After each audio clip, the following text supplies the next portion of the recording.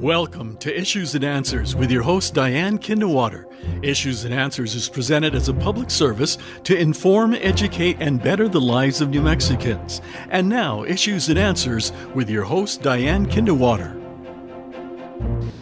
Welcome to the program. I'm Diane Kinderwater. We are introducing you to candidates who are running for Bernalillo County Sheriff. We've invited them all, and those who have accepted our invitations are going to be our guests. And I'm so pleased to have a guest for you today, someone who accepted our invitation, Philip Snedeker. He is running for Bernalillo County Sheriff, and he's been a sheriff before in Quay County. Actually, he's told me that he's kind of seen law enforcement from all sides.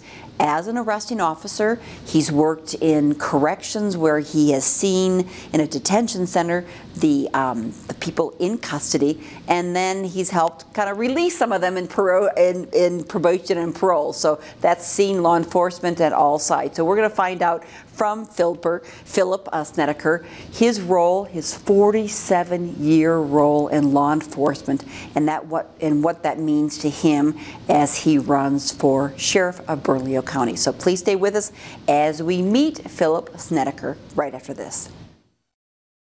The National Education Association of New Mexico, a union of teachers and school staff, believes every child deserves to learn at a school that inspires their imagination, cultivates their curiosity, and ensures a fulfilling life. Public schools should provide all our students with small class sizes and one-on-one attention. NEA New Mexico asks you to join us so together we can end the teacher and staff shortage and invest in our public education system once and for all. Sponsored by NEA New Mexico.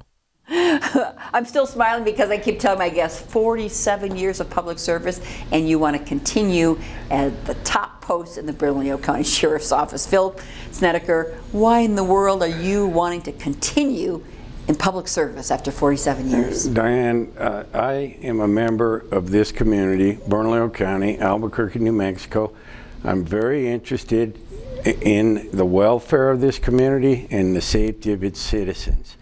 I've spent my entire adult life, as you've characterized very eloquently, in the service of the public, in law enforcement corrections. I'm interested in continuing to do that, and I sincerely mean this, Diane. I'm prepared as a trained professional administrator, as a trained professional law enforcement officer, with the assistance of the good men and women of law enforcement in this community and its citizens, to work in unison and move this community, this county, and this city to greatness, to ensure the safety and well-being of our citizens. Even though you were a sheriff in Quay County, you've been in our community in Bernalillo County for over 30 years, living here, seeing what's going on, as many of us have seen, not only on our program, but on the news, on the front page of the newspaper, and sometimes it's not very good. But your background is very varied, and as I'd mentioned, you've seen all sides. You told me that arresting them, operating a detention center where the defendants were in custody, and then overseeing probation and parole where they are released back into our community after serving their time. But you started as New Mexico State Police, Santa Fe, Farmington, Tucumcari. 10 years with New Mexico State Police as an arresting officer. Yes, I did, Diane. I grew up, as you stated, in Silver City. I went to Western New Mexico University, and I obtained a Bachelor of Arts degree in social science, a Master of Arts degree in educational administration. And during my years in college, I was employed by the local police department. I grew to love that work very much.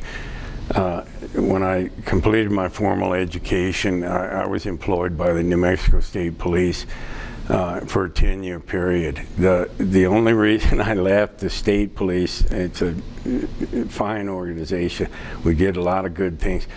I was asked by a good number of citizens in Tucumcari, where I was stationed at the time, to consider running for county sheriff, and I did that, and I was very blessed and successful in that endeavor.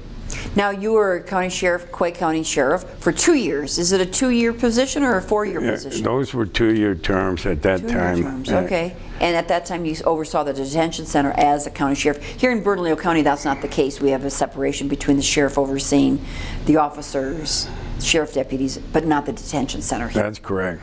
You're correct. So after being sheriff for 2 years, what did you go on to do? At that time, I was fortunate enough to be employed by the State of New Mexico Probation and Parole Division here in Albuquerque. That was in 1991 as a probation and parole officer. I started as an entry-level probation and parole officer right here in Albuquerque.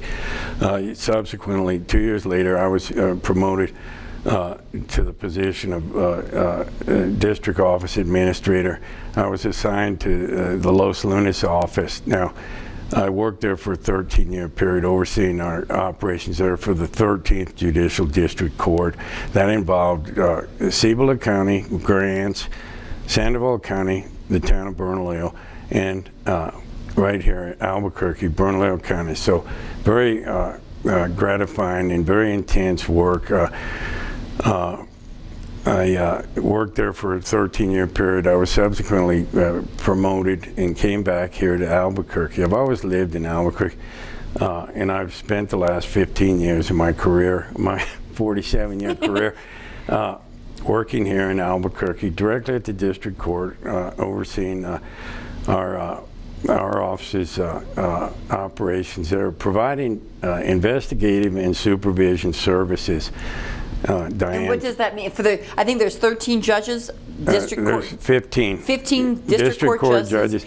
Downtown in the judicial complex. That's correct. Okay. At 4th and Lomas, and it's what we do, Diane. We monitor people that they either divert from the criminal justice system and place on probation. This is usually first-time offenders. We monitor them for compliance with court directives, such as drug testing, completion of counseling, payment of restitution, improving their educational level, things of this sort. So you do this investigation of folks before they see the judge again, the second time they see it? At what part of the process? That's when they've been diverted by the judges. We only become involved post-adjudicatory, after sentencing, okay? Now, what you're referring to, Diane, we also, the very interesting part of that job, I oversaw the investigative function of it, where we do background criminal history checks, social background of all defendants that are appearing before the district court judges for sentencing, and we give the judges all the information about their prior history, their level of involvement in the criminal justice system, number of arrests, family history. So there are two facets of investigation, one yes. prior to sentencing yes. and one prior to release back into the community. That's correct. And okay. Just so you'll know, Diane, and everyone will know, and we do a fantastic job. Right here in Bernalillo County alone, we supervise 7,700 people. There's 7,700 people under supervision here in Albuquerque. Now that's a very kind word to say, under 7,700 criminals? That's correct. Criminals, I'd call them They've criminals. Either been diverted from the system because they're first-time offenders. And when you say diverted, you're saying a polite word of released? They were released under terms and conditions imposed by the courts rather than being sent to prison. Now, serious violent offenders are sent to prison, then they are paroled under terms and conditions of the parole board. We supervise those people. We deal with very serious offenders. We do. But there's 7,700 of them. Right here in Albuquerque. That this administrative court services for the 2nd Judicial District Court Probation and Parole yes. Division oversees. Yes, we supervise. How large is the staff? Approximately 200 people. Wow. Okay. But you just retired from that. I did. To run for Bernalillo County Sheriff. I did. Yes, why?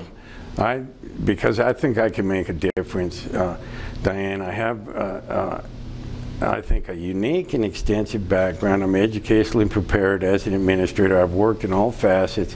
I can bring a comprehensive, I think, approach to making a meaningful impact here. We want to reduce crime. We want to see that violent repeat offenders are incarcerated. We want to have very strong police presence in all our areas of responsibility in neighborhoods, and we want to hold people accountable. We also want to, when appropriate, we want to see that people are provided with treatment for drug and alcohol problems, for mental health issues. We want to see that everything is done in a constitutionally sound manner, okay, in an appropriate manner by professional law enforcement officers, educated officers, officers dedicated to their community and the service of that community and protecting that community. Philip Snedeker is running for Bernalillo County Sheriff. I'm still sticking with that number 7,700 that you've done investigations, not you personally, but your staff of 200.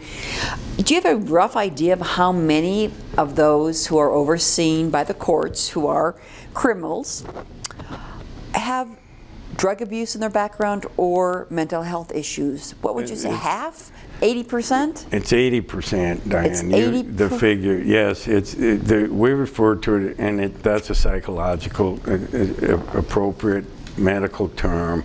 They're affected by either drug and alcohol problems or mental health issues. Affected, okay. Yes. And okay. This is what we also need to do, and what I was referring to. We need to work in conjunction and very cooperatively and collaboratively with all our community providers, with probation and parole, with the courts, etc., to see that people are appropriately screened and appropriately managed. And we need to, people say, how are you planning on reducing crime? Well, number one, good law enforcement, basic, strict, aggressive, constitutionally sound law enforcement, okay? Okay, we also are going to do it with innovative crime fighting strategies, which involve treating people, treating the underlying root causes of criminal behavior and seeing that they are referred to and appropriately treated. If we put options in place for people, it's always been my finding that, and we give them alternatives to a criminal lifestyle, then they will be productive citizens. Philip Snedeker, how did you find this? And throughout my career, 47-year career in law enforcement and the correction system, I've learned it. I can remember... They don't choose crime. They wouldn't choose crime if they had other options. I don't know of anybody that willingly says, I'm going to commit to this type of ideation. That is not how Well, when they break into someone's home and steals all their jewelry and their things, that's a choice they've made. Certainly. And since it's so easy to do without any consequences, it seems, in Bernalillo County, that they might figure it's easier to go break in and steal somebody else's belongings and then go earn my own. It seems as a certainly no. Law enforcement. I would agree with that assessment, but I would say there's something underlying that thought process, Diane, that is driving that. Okay, they have, okay, and they need to be held accountable, because they're not going to be allowed to, oh, you poor thing, you know, you just did this and we're not going to do anything to you. They need to be held accountable. That's how, the only way you change behavior is people know there's consequences, they're held accountable. Okay, but we've got to identify, why did this person do this? And treat them, provide options, change their ideation, change their thought processes. A lot of people are doing these things because, and I'm not saying it's justified, it is not justified. They're doing these things though because they don't have job opportunities, they don't have the proper housing, they don't have anywhere to live, they're lacking in educational opportunities, things of this sort. And they're affected, the majority of them, 80% over the majority of them, by drug and alcohol problems. So overall, we need to, and there's mental health issues. What do you, just asking, what do you think of the 80% are mental health compared to drug and alcohol? Our experience has always been that almost every person you have that has some form of a diagnosed and legitimate mental health issue that also has drug and alcohol problems. So it's equal. No. So most of them have the mental health. They do, then. and Okay. that Wow. what you're getting to, Diane, and we've got to address it. I know all about it. We can't use jails, to treat people. Okay, those jails are not treatment facilities. Now we've got to have people, that are dangerous separated from society, but we have an obligation as a modern society to treat people and restore them. So that seems like there'd be a big relationship between the Bernalillo County Sheriff's Department and social services. Yes, we've got to have that. We've got to, with all our treatment providers, all our social service agencies, the courts, everyone needs to work together. It's not just a police problem. The truth of the matter is that a lot of these things are placed at the feet of law enforcement, okay? It's a societal problem, and society needs to commit funding, resources, etc., and provide treatment options.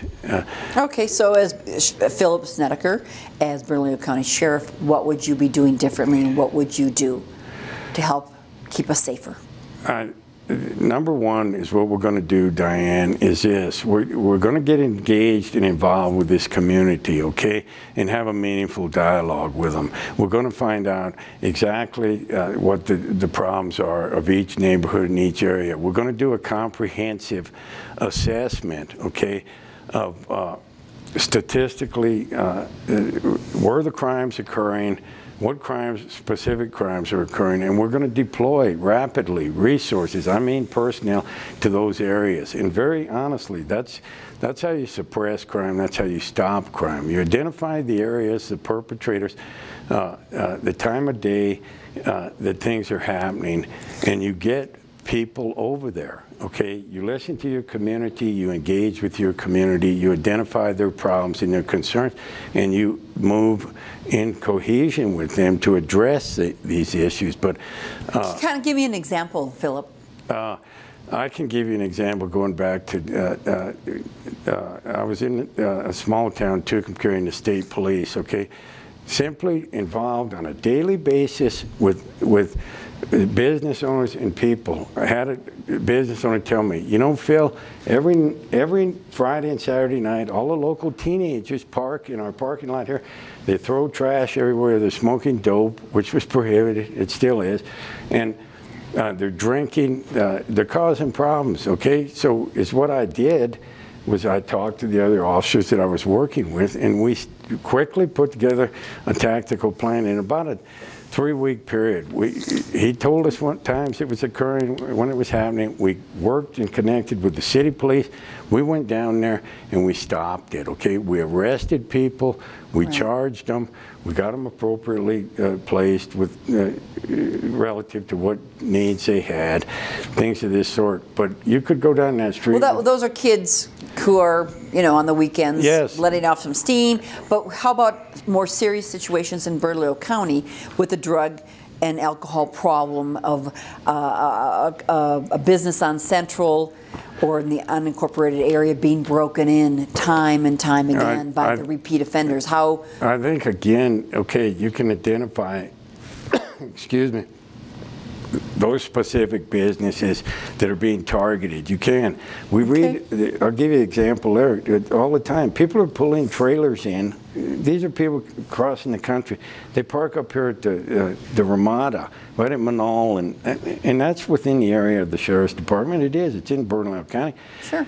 Someone's Manal and I-40? Someone's coming in at night, and they're hooking up to that trailer, okay, and pulling off with all their belongings. Oh, at the hotels. Our hotels, our visitors, we hear that time and time again. Yes, yes. What does that tell me? It tells me one thing. The desk clerk is in on it, number one. He's notifying his buddies, and they are going and doing this at night. There is obviously no security or securities involved in it, okay?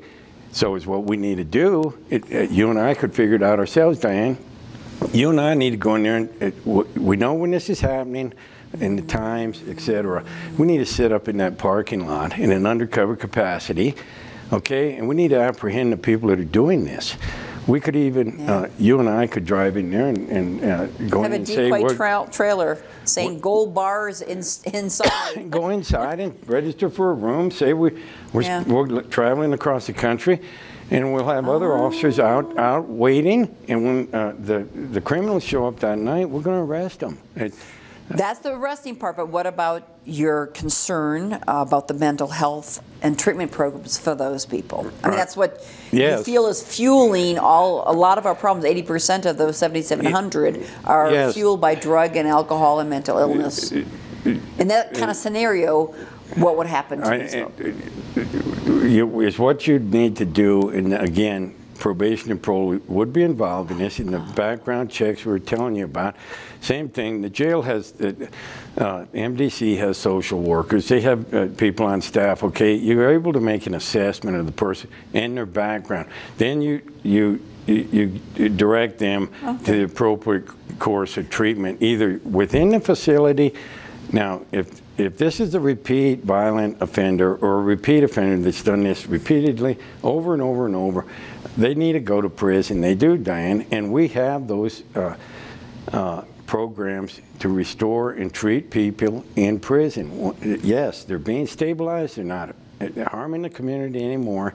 We're going to treat them, and we're going to move them back into society where they're restored. Then they'll be under supervision again, and we will aid in that process. Get them a job, get them involved in education, restore them, lift them up. What department do you think, Philip, who's responsible overall? Because the Sheriff's Department seems like they only have to react when there's a crisis. But to avoid, what about avoiding? Of course, education is the key, but avoiding this person to start breaking in or stealing trailers in the first place. We've got to get much more involved, and we do. And you hit the key word, okay? We don't want to be solely reactive. We want to be proactive and stop things. We've got but is that your responsibility as sheriff? It is. It certainly is. We need to get involved with our schools. We need to have resource officers there. We need to work with human services where people need parenting skills. Every day, we're the first ones to encounter people in their situations, okay? You need to work with the proper providers and say, we have identified these people, they need your services. And we need to, that's where it's so important to be involved with the community. We're part of the community, and yes, we are going to be involved in any issue, not just what people traditionally want us to do, arrest people. If some family that's been the rule. I mean, that's been the rule. We need to be involved in everything. When I was in the state police, we went up when there were all these fires we're having. But we'd go and help. Honestly, we would.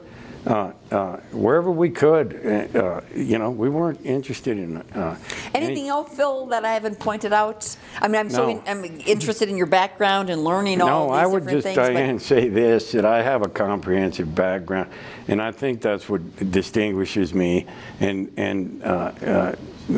differentiates me from other people that are involved in the race. Is my educational preparation, my extensive law enforcement background, and my desire. I assure you, it's unparalleled. My desire to be of service to this community and to move this community, as I said, to greatness. We are, Diane. We're gonna.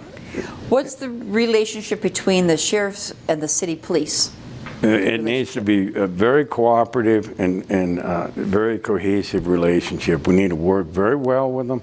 We need to engage in joint efforts. We need to share training opportunities. We need to share equipment. We need to...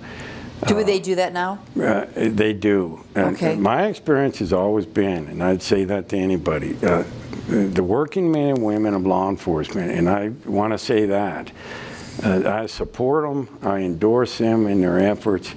They're good men and women. They've made extreme sacrifices for those careers, and I applaud them. And they always work very well together. All law enforcement agencies do. And your feeling, Philip Snedeker, regarding cameras for sheriff's deputies and use of force? We need to excess use of force. Yes, excessive use of force is definitely not going to be tolerated. Okay, people will be held accountable. Okay, we must and will have, and we do. It's mandated by law.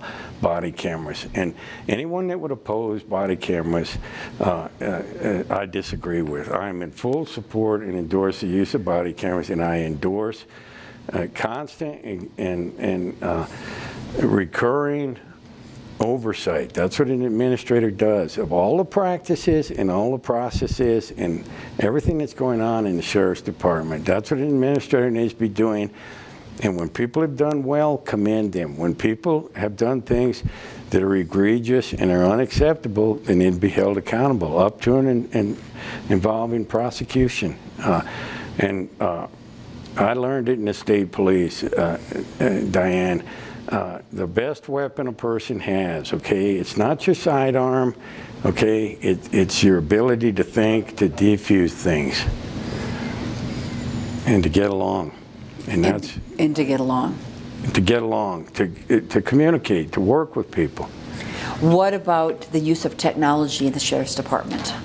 We've got to have the latest technology, and we've got to make sure all our officers are properly equipped, properly trained, and have all the tools they need to perform And the numbers, their job. I guess there's nearly 300 officers, but almost 90% capacity. Is there a problem with the number of officers we have? No, there's not. There's the Sheriff's Department is it's 325 officers, and there's 205, I believe, support civilian employees. So 325 sworn individuals, and we do want to always be looking at staffing levels, okay? And so we can always make sure that every area is adequately staffed, everyone is able to do their job, things of that sort. We certainly want to keep track of that, and at this point in time, they're doing very well. They're fully staffed. That's good. Good news. Well, thank you. We've had a number of candidates. Philip Snedeker, thank you so much for throwing your hat in and for your 47 years of public service that you've committed to this state. That's commendable, and we appreciate a lot of the candidates have had public service in their background, and now there are a number of you with passion who want to have the top job. Thank you. And we appreciate that. We appreciate those running. I mean, it takes a sacrifice for themselves and their families to run for Bernalillo County Sheriff. There are a number of folks, and we are pleased to introduce you to those who have accepted our invitation. And today, Philip Snedeker was my guest, and we wish him the best. Thank you for watching the program. I'm Diane Kinderwater. Make it a great week with your family. We will see you next time. Bye-bye. In the Army National Guard, family means everything. Our parents, they were really supportive that all 5 of us would join. I got my education because of the Guard. I got to travel a little bit and experience a whole different culture. It helped me get my job, it helped me pay for my house. Being part-time really helped because I could have some opportunities that were still in education. Serving part-time in the Army National Guard instills pride that you and your family will share. Visit NationalGuard.com to learn more about part-time service. Issues and Answers with your host Diane Kinderwater is presented as a public service to inform, educate, and better the lives of New Mexicans. To comment on today's program or to purchase a copy of any Issues and Answers program, visit sunbroadcasting.org or call us at 505-345-1991.